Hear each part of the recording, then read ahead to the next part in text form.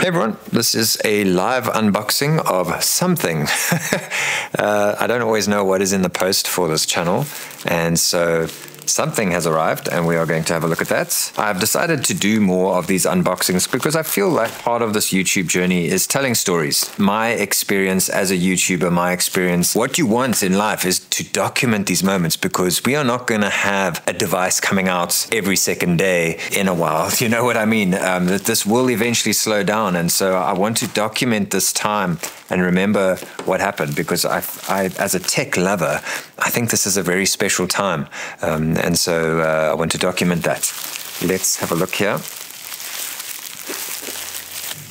So this is another H700 device from LITNXT, and the one thing that I do feel, so this is a 4x3, this is like the SNES, like the TV systems game, like your Mega Drive, your SNES, your NES. This is like the final say in that, and the H700 is perfect for that.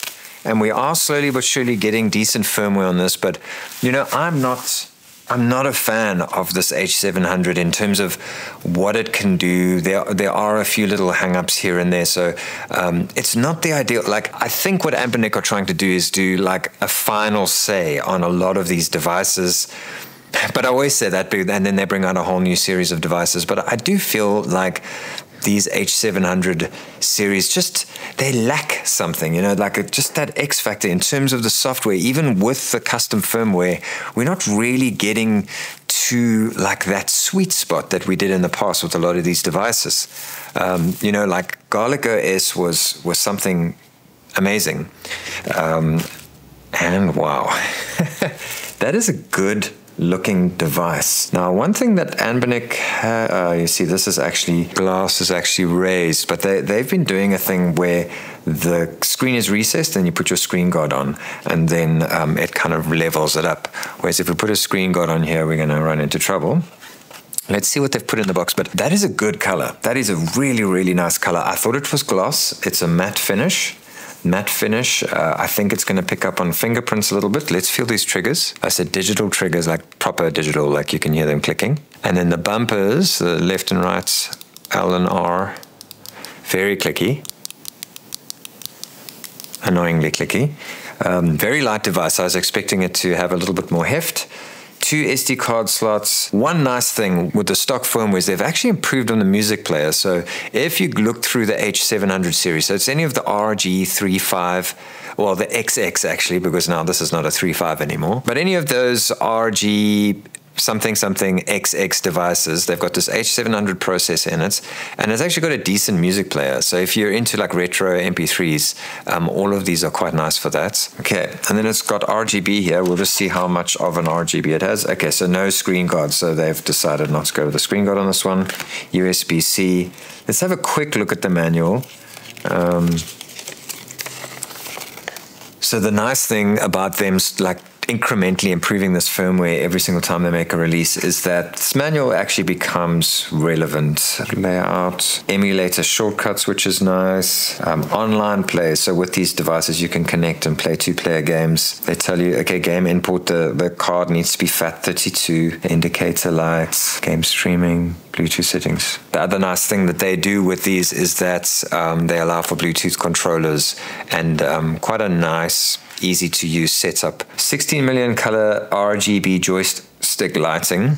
Support constant light, breath, rainbow. Okay, so we can change those. All right, so let's start it up. Hopefully it's got a bit of a charge for us to do a little run through. But okay, so I slammed it a little bit for not liking these H700 devices, but you know, they are a good compromise in most aspects. You know, it's decent power. It's going to play a lot of games all the way up to Dreamcast, N64. Obviously, your PlayStation 1 is going to play on here. And then all of your old handheld systems like Game Boy Advance, your Game Boy, obviously. A little bit of PSP. Tiny bit of PSP on here, but yeah, these devices are a good compromise. Let's power it on. Volume on top.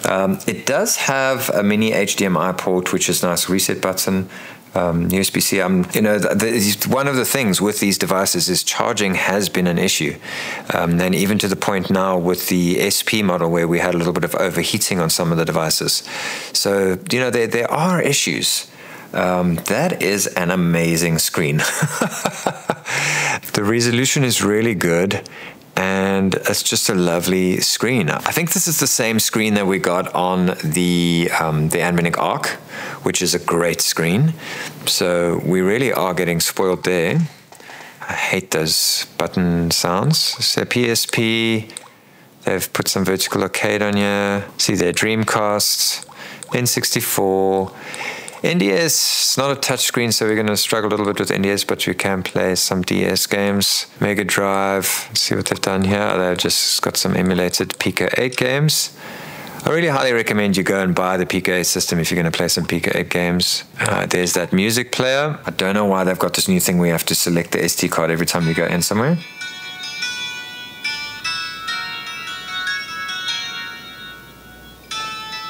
I mean, obviously not great sound. M for menu. Where's the M for menu? Oh, there's a menu button here. That's quite nice. Buttons feel good. Very nice D-pad. It's a very similar looking D-pad. So, and I love the D-pad on here. So that is good. It's very light, hey? I almost feel like this could be a good metal device.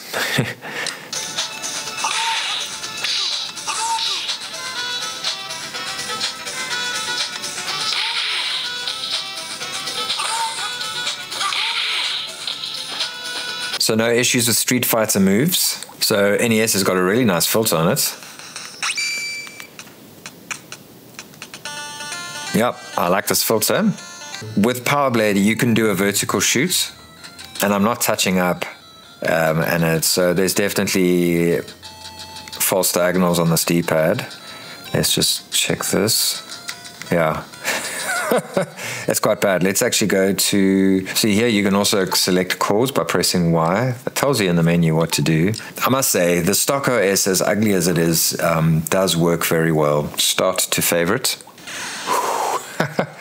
This is actually pretty bad. I wasn't expecting it to be this bad. There, I mean, that's quite bad. But you know, like I said, it is a nice D-pad. I don't know why these D-pads are getting worse and worse in terms of these false diagonals. Maybe we're just paying more attention to it. I don't know. So I searched for Darkwing Duck with the NES on the standalone emulator, not the RetroArch emulator. You get full screen. So, you know, you get stuff to play around with. I do wish they'd once and for all just unify the whole system. So the LEDs, you can switch them on or off. You can set the brightness. But I have noticed now, so any of these settings where it pulsates a color or flashes a color, whatever, you have to go and create that color. So now I have to sit and mix colors to make the color I want, which is kind of just crazy. I really don't like that. Blue, let's add some blue here. I mean, it does mean that you can dial in the perfect color, but it's going to take you a couple of hours. Anyway, so there is that. I like the rainbow, so I'm in luck because I can just leave it there. And then I'm just going to make sure that the brightness is low. Put it about 30%. Not ideal, but it's okay. So to get back to value on this device from LITNXT, let's have a look here. What are the devices they suggest here? For $50, you can get the V10 from Parketti, not really comparable. You can get the Anbernic SP for less than this. And I would argue, okay, you don't have joysticks, and you got those clicky buttons, but that is, I mean, this is one of the favorites of the year. I mean, this is just a lovely and a special device. Like, that is just something special. So that's for less. For a little bit more, you can have the 353V, the VS, which is more powerful. You've got, like I said, the RG40XX H, which again doesn't have joysticks, but is a lot cheaper.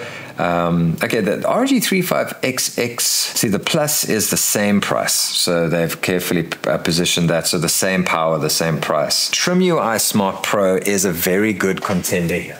So if you don't mind like a lot of people complain about the fact that the screen is just too big, you know, you've got the massive screen, but I need to do a video on this because with the new firmware and that, guys are saying that they are getting decent PSP gameplay out of here. Not all the games, but it does play. So for less money, you're getting a bigger device. These are dome switch buttons, but I actually really like them. I need to go back to this device because this is very good value compared to this. So the crappy joysticks.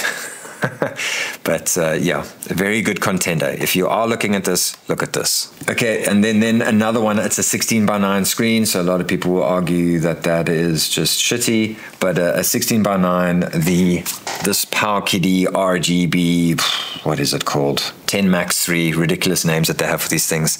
But this, again, a 16:9, also not the greatest Dpad, I think very comparable to this, and it is $5 cheaper. Yeah, I don't know. Personally, I prefer this, but if you want a true 4:3 screen, this is, you know, it ticks all the right boxes because of that 4:3 screen. It's cheaper than the Anbernic 35XX H, which has got a smaller screen. Miu Mini Plus is considerably cheaper than this. Also, again, no joysticks, but fairly powerful, plays everything up to PS1, so this is a little bit more powerful. That's just a quick look.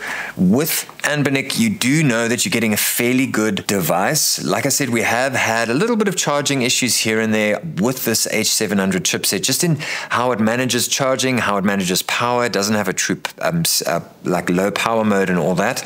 So there are little quirks like that, but here you're getting an affordable 4:3 device with a very good screen, an okay Dpad, nice action buttons, these beautiful Switch RGB joysticks, which I really like, a fairly unified menu, a decent music player. So there's a lot going for this.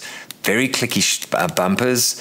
So, you know, with this device, for the price, you are making compromises for sure. I feel like at this price, you shouldn't be making so many compromises. I feel like maybe at this price point, you may be better off looking at something like the Anbernic Arc, because this thing is near flawless. It doesn't have joysticks and is aimed towards Sega players, but this is a fantastic NES and SNES and Mega Drive device. I just feel, and this is the second time I'm doing this with an Anbernic device, where I'm saying, you know what, Anbernic have got better devices in their stockpile than the device that they're currently releasing. So just have a look. Don't just jump into any hype. Like if somebody's saying that this is the best thing ever, I don't think so. I think this is okay. It is nice. And I think a lot of 4:3 guys are going to love this thing. But in the end, there are a lot of options out there. So before you just jump on the bandwagon with this one, check out the other options.